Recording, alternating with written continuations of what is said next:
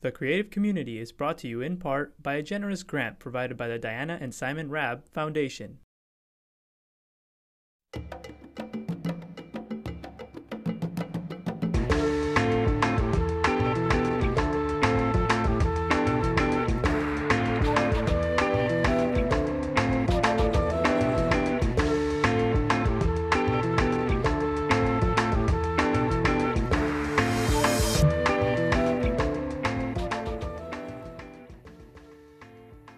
Welcome to the creative community. I'm your host, David Starkey, and my guests this time are Kabaretti and Paksy, Plackis-Cheng. Welcome to both of you. Thank you. Pleasure. Well, you were the representatives of the Symphony here for us today. This huge organization, so many people, but two really important people.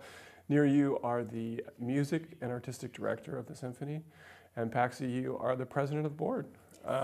So we're taping here in sort of late May. The season's come to an end, so we want to talk a little bit about the season that's just passed, but we would like to talk more about 2013, 2014, right?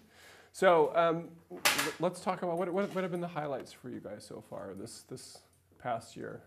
Well, this was our anniversary season, 60 years of music making and this community, and one of the missions, the visions that we have about this symphony is to be really an important part of the community.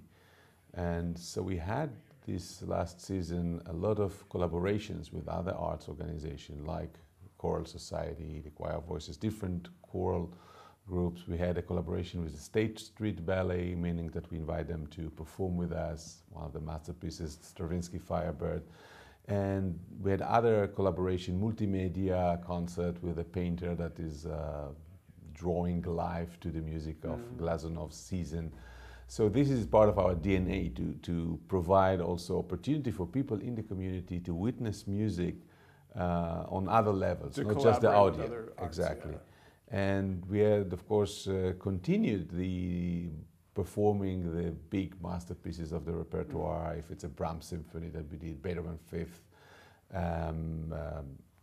important artists like Andrew Watts, one of the leading pianists for decades in the United States, opened with us this season with Rachmaninoff's Second Piano Concerto. So all of those are part of our mission to bring music to this community. Yeah. Well, Nir, you were on the program almost the moment after you stepped off the plane in Santa Barbara. You were here, and it's been a while now. Is this vision of the symphony, does it kind of live up to what you'd hoped for? Absolutely, absolutely. I'm extremely honored and happy to be part of this family because it continues to grow on all levels, on organization level, and that means financially, etc., but also musically. And we can now take the challenge of pieces that maybe a few years ago it would probably not be the right thing. But I think we've done a huge step forward on many levels, as I said. Part of it was the moving to a new theater. Also, we had massive auditions. So our orchestra is, I would say, at least half of the members are new if I compare it to the colleagues with whom I started. Wow. And that's very natural I mean, maybe not to that extent, but orchestra has a tradition by musicians who plays together, and then some are retiring, moving on, quit, whatever, and new generation of musicians are coming, and so the new colleagues has the chance to play with the colleagues that were there before, and they carry the what we call the tradition. You know, if you think about the New York Philharmonic or something like that, they played the New World Symphony that Dvorak wrote for them, basically, and so colleagues were playing it. Then after Dvorak passed away, the colleagues would tell the new colleagues how to play it. And till today, we can probably say that's how the composer wanted it. And it's pretty much what's going on here now. And but we had it in a much faster, because when I came, there were a lot of vacancies. So we have now musicians who come really from the entire nation, and some of them commute from New York, from Connecticut, from Texas. Right. Yeah, and I know that was part of your original goal, was to make the orchestra more national, international. Yeah, we are part of a big organization, which is the American Symphony League, and so everything we do is advertised nationwide. So in every audition we have, it's open for everyone, and knowing the situation now, how difficult it's for a musician to find a job. A lot of graduates from Juilliard, from Indiana, from Cleveland Institute of Music, from Peabody, Curtis, just name it, and of course from UCLA, USC, etc. They would like to take the audition. So we take the best we can. Yeah, that's great. Well, Paksy, Nir's alluding to this 60 years and this big season. From your perspective as the board president, tell us a little bit about what happened. Well, it's been a lot of fun turning 60. I had no idea it would be so thrilling. But I echo Maestro's comments about that the organization is so vibrant. What you've seen in the orchestra that we've become, you know, the younger members and the up-and-coming performers, we have seen that on an organizational level. The board, for instance, we had a complete, I would say, change over the last 5 years.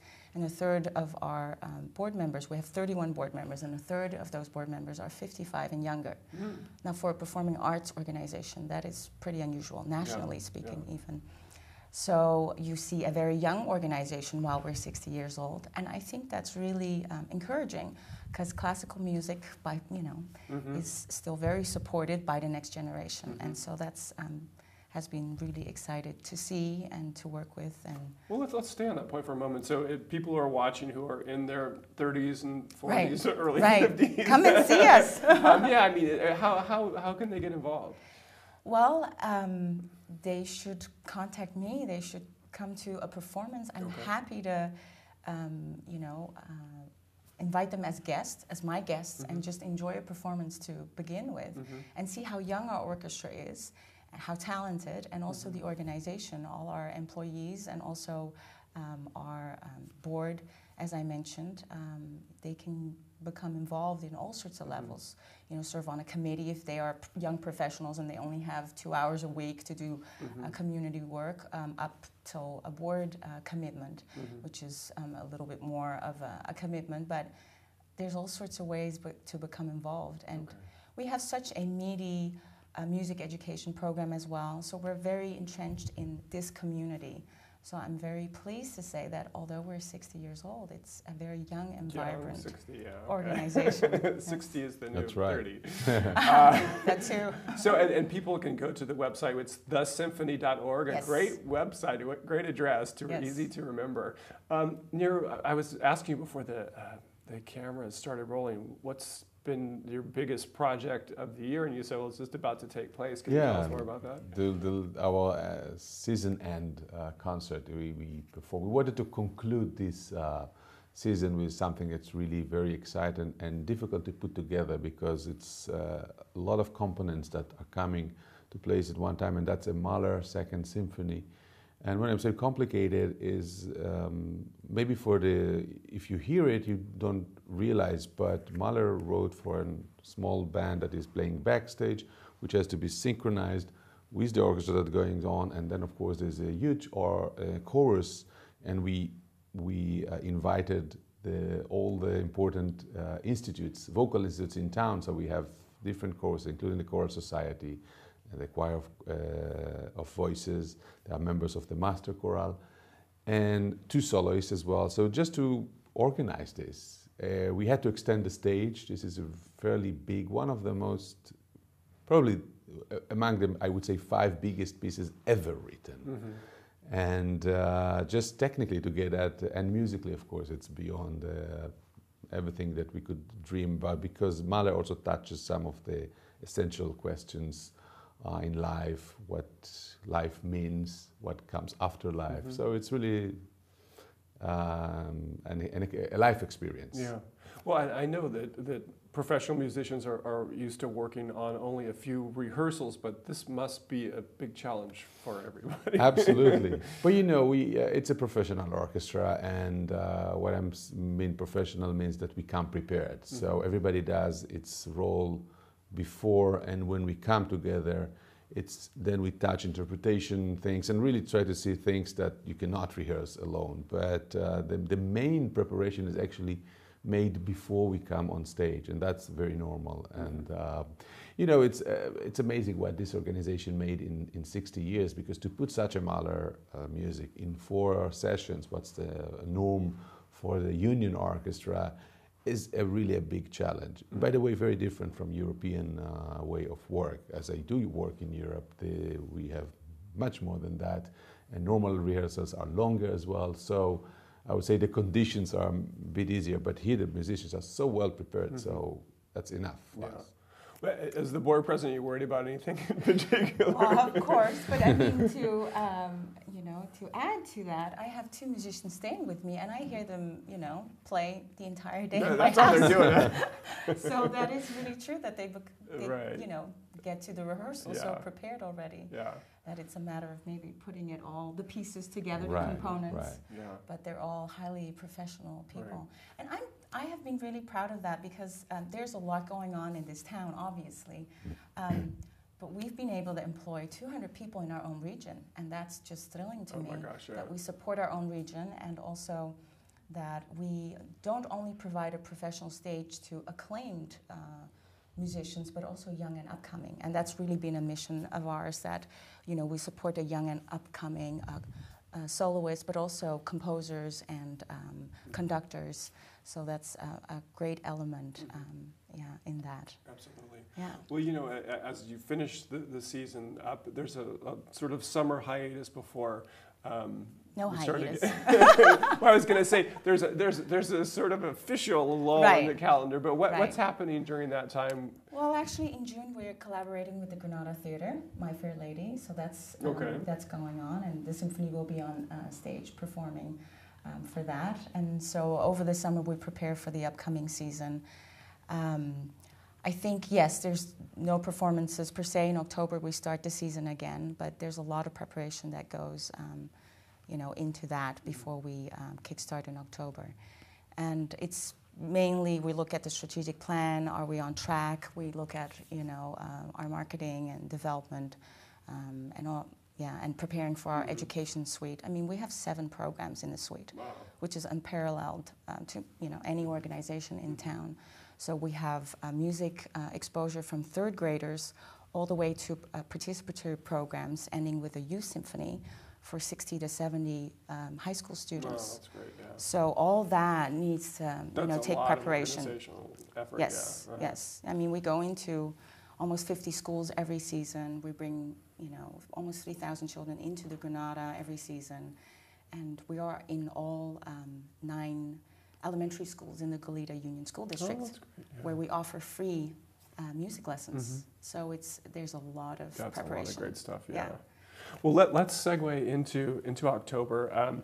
And I've got the help of this little brochure, but I know that the two of you know what's going on.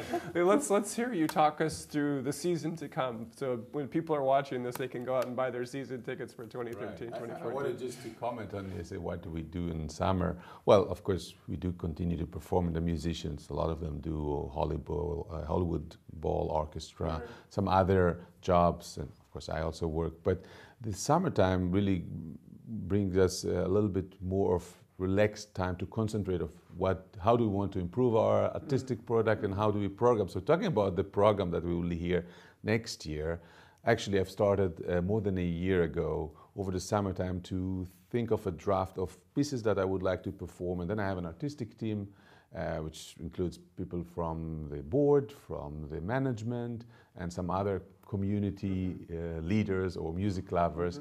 And so we work for a few months to identify what is really the best for this community. And I want to make sure that people know that this is really designated for Santa Barbara, which will be a bit different if the orchestra would be in Munich or in whatever.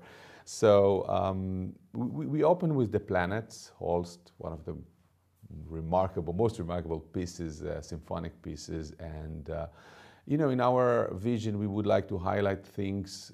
This is a piece that's very often played, but next to that, we play a piece that is very rarely played, is a concerto for percussion, which is also an instrument that not normally would get the attention, but it's such a great piece, and it was inspired by Richard Wagner, the German opera composer, who has 200th anniversary this year. So inspired by Wagner, that's what we would like to do. And we add to that an overture by the composer. By the way, there is no symphony by Wagner that I could program. So at least something in his spirit. And we have one concert dedicated to another opera composer who has also the 200 years anniversary. That's Giuseppe Verdi from Italy. And so we have an entire program which highlights some of the most known and famous tunes from his opera, from early opera, from the middle time. So that'll be Nabucco and Traviata and Othello, etc. And it's quite remarkable. Two composers were born exactly the same year, and both of them never wrote symphonies, but they were really operatic people. We do bring them to the symphony. We have a concert dedicated to music of Mozart. We have a wonderful guest conductor, really a specialist of that, Mozart style, Matthias Bammert. And that occasion, we also would like to feature our woodwind section. So it will be one piece that's written only for woodwinds. And this is a result of the auditions that we did over the last years. Now, finally, we have a complete woodwind section and really a stellar musicians. So it'll be kind of also interesting for the community to see a piece that is actually a bit different. I mean, it's not that you don't have the strings, and so that'll be part of the concert. Exactly what is, in my opinion, the DNA of the symphony, to bring next to the very famous and known pieces, some pieces that are less known. And we do continue to collaborate with other organizations. We do continue to invite young soloists who on the way up to make a professional career next to people that are already established. So if we talk about February, we have one of the most sought after pianist, Hélène Grimaud. She's originally French, but lives in the US, and she performs on the weekend in San Francisco and then take the drive down to Santa Barbara, stay with us for a week. And I think it's really a thrill for the community that somebody like Hélène would stay in town for a week. And I want also to mention, like what Paksy said before, you have to know that for the musicians, one of the biggest, one of the most enjoying part of the week in Santa Barbara is staying here. With somebody. Staying here. There's some of them commute from Chicago, from, you know, other places, and they love to be, and they are so welcomed and embraced by this community. So it's become really a family, and that's certainly what we are. And that does send those threads out to the rest of the community, I think. Right. Yeah. Well, you know, I'm interested in, when Nir is thinking about the program for the season, and you're like, well, how am I going to help the maestro out? You know, obviously there are a number of people. I'd love to hear how that process works. How how the community, the people who get together to finally decide on these are the pieces we're going to play. They may bring their own kind of interests and pieces, and you'll be surprised. I know the maestro knows, you know, probably everything under the sun, but you know, there's a constant dialogue since. When you bring in community members, they live here, they breathe here. So sometimes they have a relationship into a composer who lives here, or a piece that is, you know, composed here, or American, or they've heard long time ago. There's just so much that, I mean, actually, it's really interesting. I was out for dinner, and a few seasons ago, the maestro programmed something, and I sat next to a lady from UCSB. She's a professor, and she said, "Well, you did this, and the composer is my, you know, great uncle." Oh, wow. And I was like, truly, you know, I mean, you never, it's very interesting how these things sometimes come together. Yeah. Well, you said people will sometimes ask for something from their heart, and that must be a difficult request to refuse, you know, when someone comes in and says, this is the most important piece of music ever written to me, and you're like, well, I'm not sure we can play it. Yes, if I completely don't like it, and then I probably won't perform it. You don't want to force an artist to do something you don't like to do.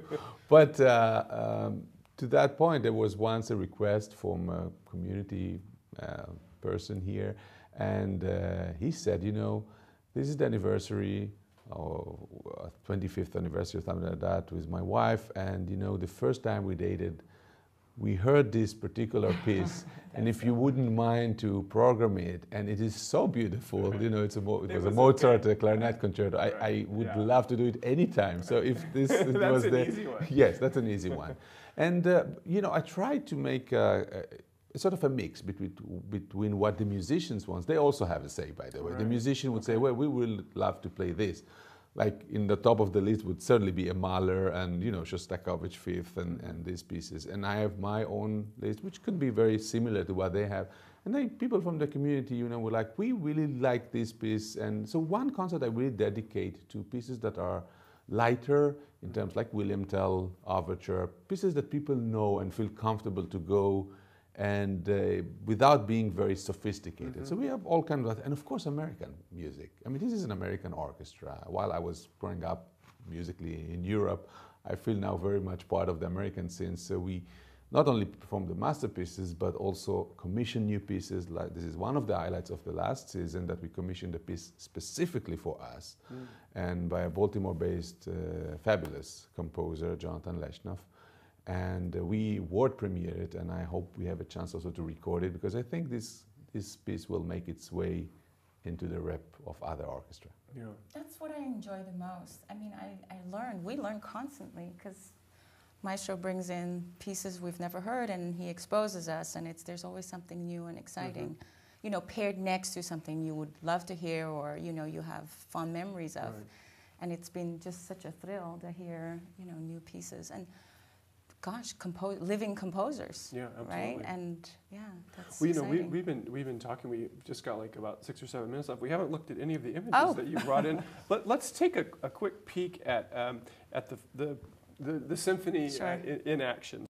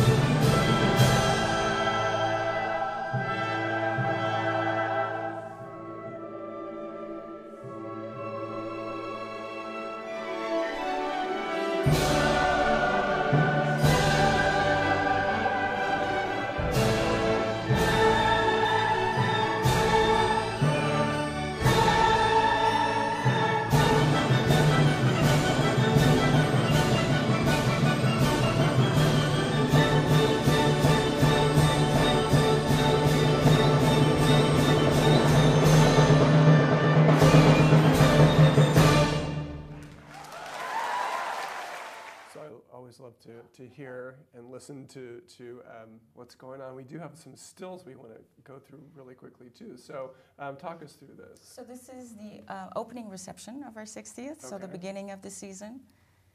And that was with Andre Watts. Symphony in action. Yeah. It's a beautiful shot. And who are these photographs by? This is by Priscilla. Okay. And this is our event in the Taubes Garden, Symphony in the Garden, and this was closing our season. Okay. So closing the 60th season. We had an ensemble performing in the garden for our donors. Oh, that's great. Yeah. And these are some members of our board, an honorary member and past president. Yeah. It's not our full board, and obviously Maestro, Kabaretti. But a very august-looking group there. Very generous folks, obviously. And so we're back. We just have, about a couple minutes. Maestro, what have you got planned for the upcoming months before you get back here? Well, after I finished the season here, I head to Switzerland, and I have an opera production which goes for 6 weeks by Genève. It's Nabucco by Verdi. It's a Verdi year, so it's all. I then have a short break, not that short, but yeah, a few Going weeks back off. to Florence? Yeah, yeah, Okay. I'll be home, and then the season starts in Spain, in Sevilla, which I'm very happy to. That's my debut with the Royal Symphony there. Ooh, okay. So yeah, it's exciting Spanish program, and well, highlights of the next upcoming things. I have a concertant version of Fidelio in Rochester, New York. A debut in Florida with the newest, with the Southwest Symphony. And there's some other things going in Europe, in Italy, in Florence, in Rome. Yeah. Paksy, I always envy his life. Whenever Yeah, there's actually some people who won an auction item and they're traveling to Italy to see Maestro conduct toward the end of the year, in right? Florence. Yes. Florence in That's Christmas. great. So see people here from the community can travel to Europe to see him. Well, what else would you say people are watching? Kind of final words as the board president. This is your last year is coming up. Yeah. So. My upcoming year is my last year, and we're building on succession.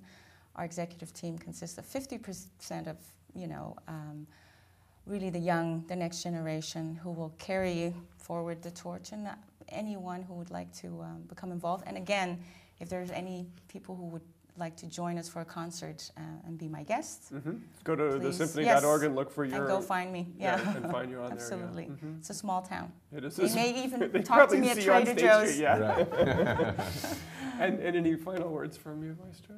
Really, it's such a wonderful organization, and I want to make sure people know that even in a relative small city, what a strong artistic, musical profile this organization has. So I encourage you to come and listen to a concert.